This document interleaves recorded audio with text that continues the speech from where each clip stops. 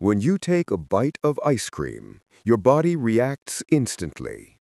The cold sweetness touches your tongue and sends rapid signals to the brain, triggering a rush of pleasure and dopamine release.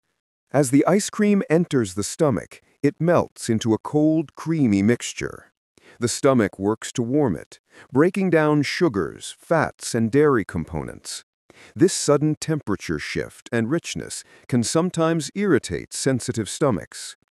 Inside the intestines, the sugars and fats are quickly absorbed.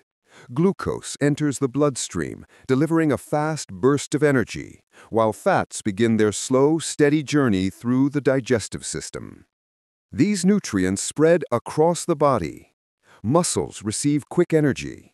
The brain responds with heightened alertness, and the reward centers light up with a momentary sense of satisfaction.